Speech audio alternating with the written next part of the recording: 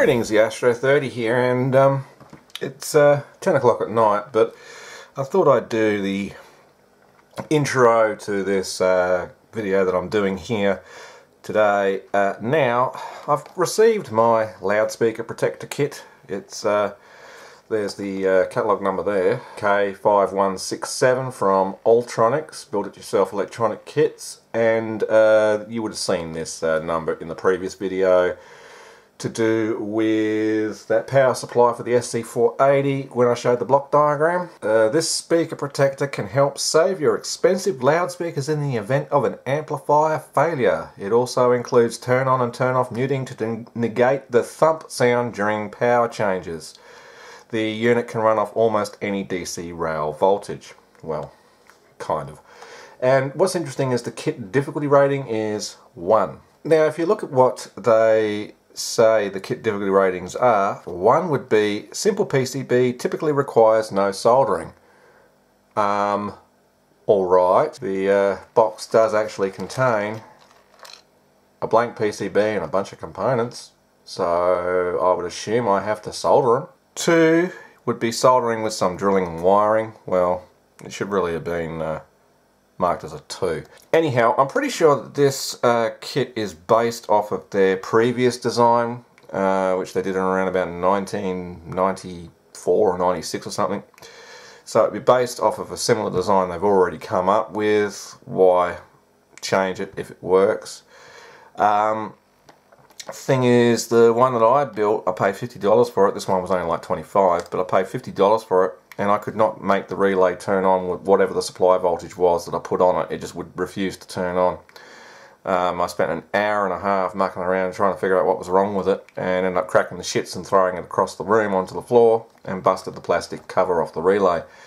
Didn't do damage to the board, but I've lost the board, and I've also lost the instructions that came with it, so I can't compare them. But what I'm going to do is I'm going to carefully open the package, and I just want to have a look at the instructions more than anything else. There's the PCB, standard single-sided board. Now this is interesting. They got put a link here for 22 to 24 volt operation. So we'll have to look at the schematic to that to see what they're going on about there. It's 12 amps at 250 volt AC, that's the contacts, or at 28 volt DC. It's a DC 24 volt relay. Okay, so that's all I needed to know. Oh, well, that's interesting. There's no schematic. Yes, there is. It was on the inside of the packaging. That's what was put on the front of the plastic tray here. So there's the schematics. Now, yes, it's very similar to their original design. Not much has changed. The right-hand channel and the left-hand channel conversely go into these two transistor networks, but we'll look at just the right channel one because the left is the same. We've got a low-pass filter here, which is a 47 microfarad 50 volt non-polarized with a 47k 1 watt there, and that just simply removes any audio frequencies, so that these the next two transistors Q5 and Q6 and Q7 here can just monitor DC only. So if we look at the right hand channel for the transistors here, the left hand side is the same, just has 3 transistors like this. They've got Q5 here, which is allowing the negative DC to come in through the emitter and come out through the collector, and the base is connected to earth, so that transistor will always be turned on, but it'll only allow negative voltage to pass through to the base of this transistor. Now a PNP transistor requires a negative at its base to bias it to turn it on. So when you get a negative DC voltage along through here, this transistor will turn on. And as we can see, both the line of this Q6 on the emitter and the collector of Q7 connect to this line, which we'll go into in a minute. And conversely, Q7 here, which is an NPN transistor, is connected to the emitter of this transistor here. So this one will only turn on when there's a positive DC voltage present, because an NPN transistor requires positive at its base to bias it to turn it on. Now, we'll call this the off line, which is the signal to tell the relay to drop out when there's a DC condition, because that's also connected over here, which is the left-hand side monitoring, which is the same as that. So the emitter of Q9 is connected to the collector of Q10, which is also connected to the emitter of Q6 and the collector of Q7 respectively.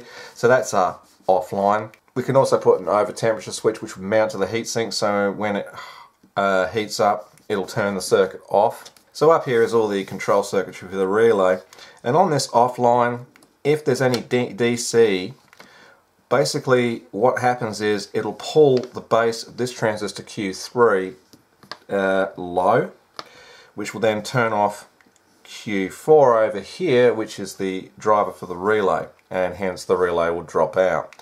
And that's basically how the DC detection on that works.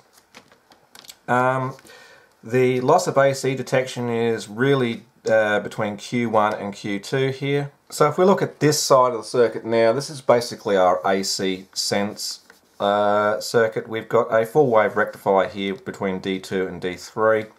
These connect to either side of your transformer secondary, and the center tap is what's providing the 0 here. So that becomes the negative with respect to this circuit anyway. So this becomes a full wave rectifier. Now this basically forward biases through this 10K resistor this transistor to always keep it turned on. Now when this transistor is turned on, Q2 is going to be held low and is always off for the Q3 here to always remain turned on. So as soon as the voltage disappears off the AC, this transistor will turn off, and then this transistor will now be forward biased through this 100K resistor, which comes off of the positive voltage rail, allowing it to turn on, which in essence will then bias this transistor off and cause it to turn off, which means the relay will turn off. And up here you put your positive and negative inputs. They say 24 volt, they say 20 volt DC. Now where it says positive and minus, that would be for both bipolar and single-ended, but I would technically be using this negative input as the 0 volt rail, or the center tap of the transformer. So the turn on delay after that diode comes through this 100K resistor and this 47 microfarad capacitor, and this is usually discharged when it's off, and it will be charged via this resistor, and after about 5 seconds till it reaches about 13.2 volt, this will then forward bias Q3, which will then turn it on and allow the transistor over here, Q4, which is just out of shot because that's a PMP, to turn on, which will then drive the relay and turn the relay on. Now it does say star, see text for higher voltages. I'm assuming they're referring to R1 and R2, which I would be right. So if you had a supply rail of 20 volt, it'd be R1 at 2K7, half quarter watt, and R2 would just be a link, which would make sense because it's a 24 volt relay.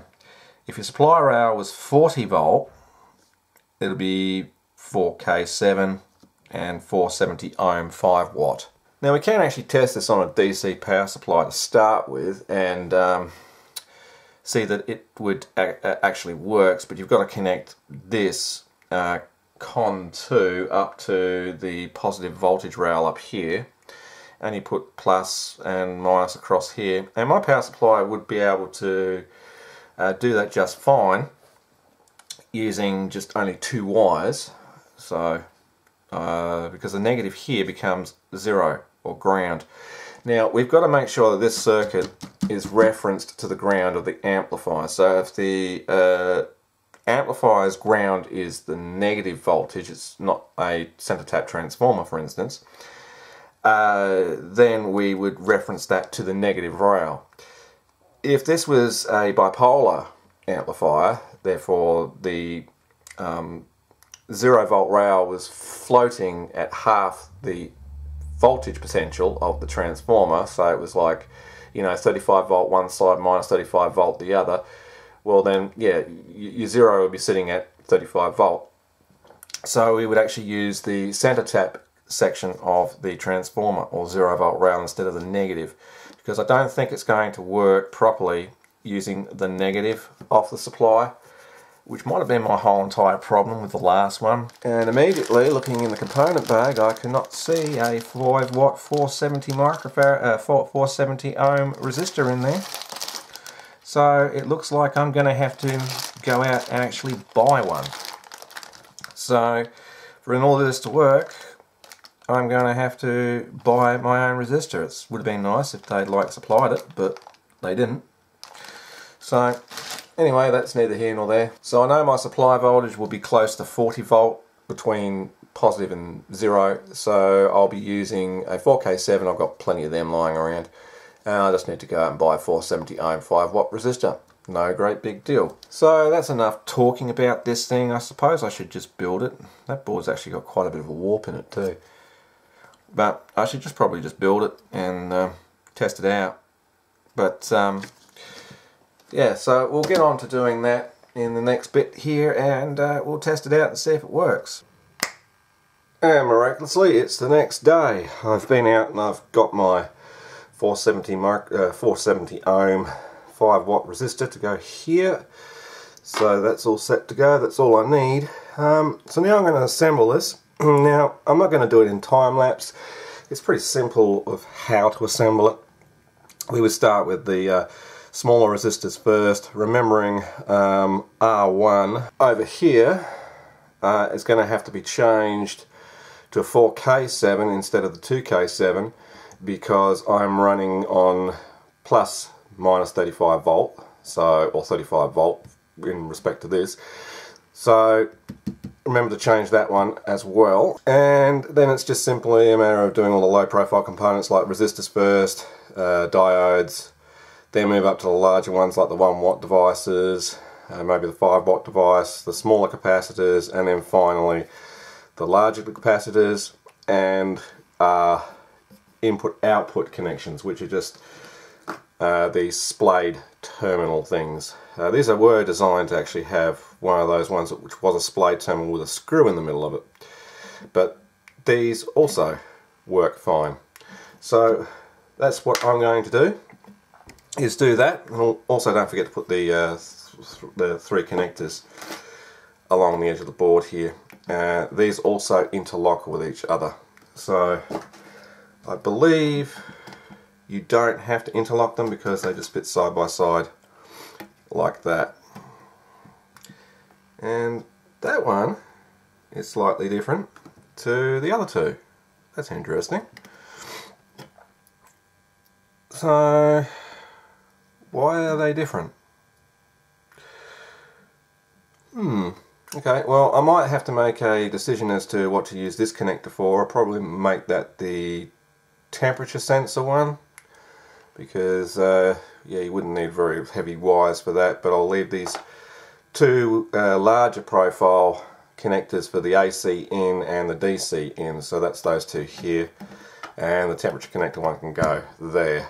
So I'm not going to do this in time lapse. I'm going to just assemble it in pieces and then take little snippets across the way, because I can. So let's get started. Okay, as I was starting to put resistors on here, I've noticed the first issue. They've only provided you with 2 22K resistors here.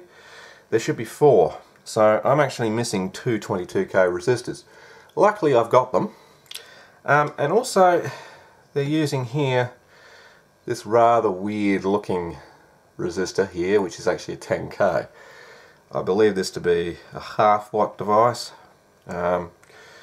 So that would go over here, but it's not the same as these metal film resistors.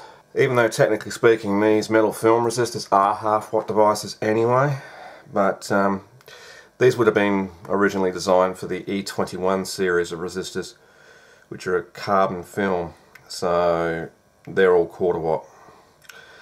So I'm just putting all the bands around the right way so that the electrons don't fall out. No, so that you can read it in the same direction as you turn the board one way or the other. That's all that's for, is readability. So now I've got to find some replacement 22Ks and a 4K7, and then I'm set to solder these in.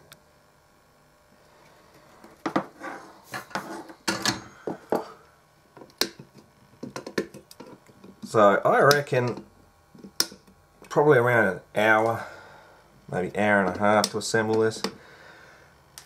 I wouldn't have thought it would have taken any longer than that, but that's all the low profile resistors, including the two that were missing and my 4K7. So now I can move on to using, well, not using, adding these 1 watt devices, which are 47K 1 watt, so I might as well do them now because they're convenient. And they're going to be high power devices because they go across the speaker in, and yeah, so being 1 watt devices, I'm going to place them slightly proud of the board, as I always say to do. I mean, this is only where the audio signal path comes in, but it still doesn't matter. And these are larger copper traces here and here, so they're going to take a little bit more heat, but it will eventually solder. There we go. These ones aren't so bad. There we go. Get rid of our excess. There we go. So next I think I might do the diodes before I put the larger resistor in. So we've got a set of 1N, 4000 and what are they? Half the prints come off of some of these. 1N, 4, and then it just disappears. But they should be 4004s. It's 1, 2, 3. For some reason I got a fourth one. Oh, there's the fourth one there. Okay, so I'm going to do those diodes. I've got a small signal diode that goes here, a 1N4148, so that goes in there, and a 12 volt 1 watt metal film xenodiode, which is an 1N4742A. So I'm going to make sure that this has no conduction in reverse polarity, which it does not, and it should conduct the normal way, which it does. So that xenodiode is working, so that needs to also be put in.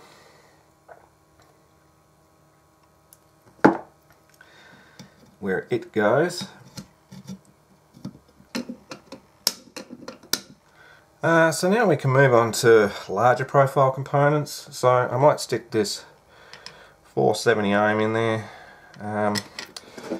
And that's also got to be slightly proud of the board too, so keep that in mind because that can get quite warm. So I'll do that. Put him there. It doesn't have to be like, you know, like London Bridge or something, or Tower Bridge or whatever. You just need to have it slightly off the board. It doesn't have to be that far off the board. You're not trying to launch it into space or anything. So these will also take a bit of heat because they're large copper traces as well. I'm not exactly sure why they did that. I mean, obviously for handling more current, but... Right, so that's the 470 ohm in. I've got a choice now of doing the transistors or capacitors, or I could put the display connectors in, so I might do them. And in actual fact, it'd probably be easier to take this out of the tool to solder it, so I can put it flat on the desk. So at least when I apply a lot of heat, it's not going to fall back out again. Now, just be careful in coming into contact with these because they're going to still be red hot. So now I'm going to move on to, well, it's a choice between the capacitors, which is, there's only really this 470 nanofarad here and a bunch of electrolytics and non-polarized, which are larger, or mounting the transistors. So I might actually mount the transistors first, because it'd be easier to get to them now when the capacitors are not in the way. Now they're trimmed. Alright, so that's all the transistors soldered in. So now I can move on to, well, the capacitors, I guess. But I might put my terminal headers in first. So remembering I'm going to use this funny one there for the detect for the temperature switch. And these other two larger ones with larger hole spacing in them I can use there, because this is a slightly different terminal. Done. I'm just reusing some old solder from other kits. So next I'll put this 470 nanofarad capacitor in, and that goes there. And whilst we're at it, we'll load the 47 microfarad 50 volt capacitor, or 63 volt capacitor, which is there, observing polarity, positives over there. It just sits in there like that. And these two large 47 microfarad 50 volt non-polarized. There's supposed to be two there, or two sets, but they've only given us two, so there should be four. Alright, well, before assembling it, it probably would have been a good idea to consult the instructions.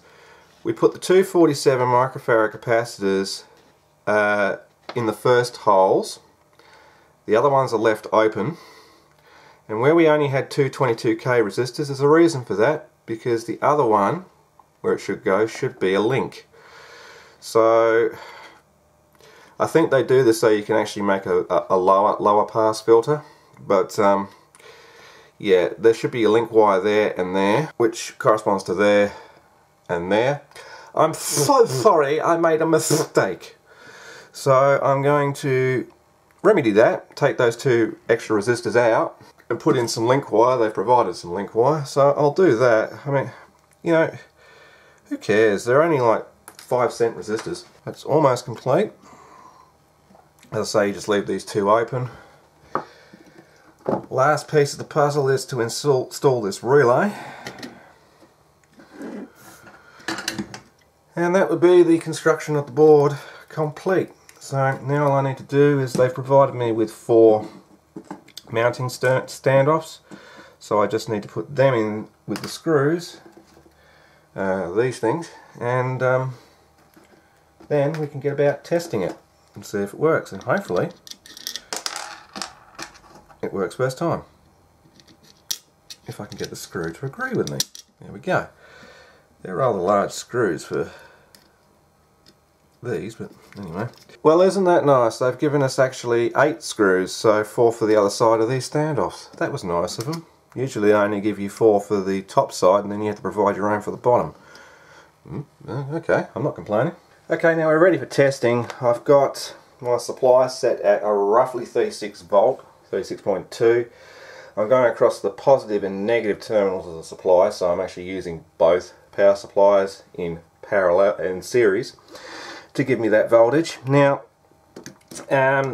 testing's relatively easy. I need to connect one side of the AC detector, loss of AC detector, to the positive rail, which I have done.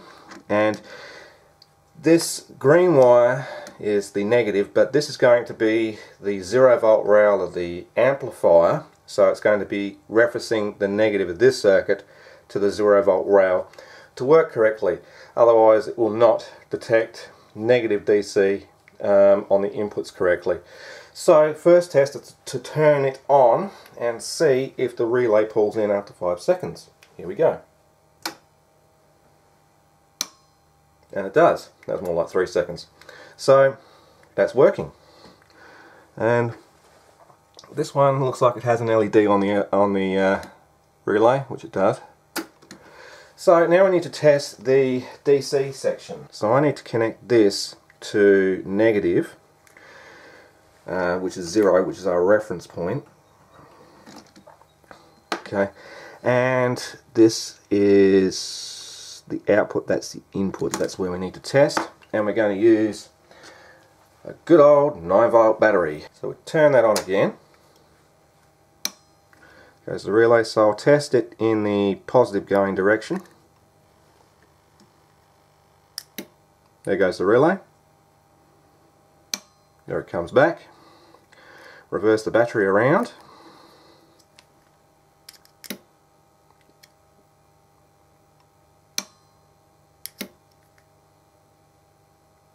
Yep, so it's detecting DC just nicely. So that's working fine. So that's the right hand channel. Just to make sure the left hand channel is working because they use separate transistors. So we'll change the input point to there. Do the test again. Yep. And swap them around. Yep. Right, very good. So both channels on this module are working fine. Of course, I'm only going to be using one because it's going to be used in the guitar amplifier. But I can choose which ones to use, whichever's conveniently close. So that concludes the video on this speaker protector. It's based on their original one back in '96. This was designed, I forgot to mention, for the 135 watt ultra low distortion amplifier, which was around about 2011, and that is starting to get a little bit warm. Yeah, so it's the same design, but I built one before and it didn't work. This one works just nicely. So I'm going to conclude this video here. I thank you for watching, and as always, remember to comment, rate and subscribe below, and you can always follow me on Facebook and Twitter. The links are in the description. Anyway, this is Yashra3 saying see ya, happy speaker protecting. Of course, before I go, might be a good idea to see if the loss of AC detection circuit works, which it does. Yep. Right, now I'm going to go. Thank you for watching.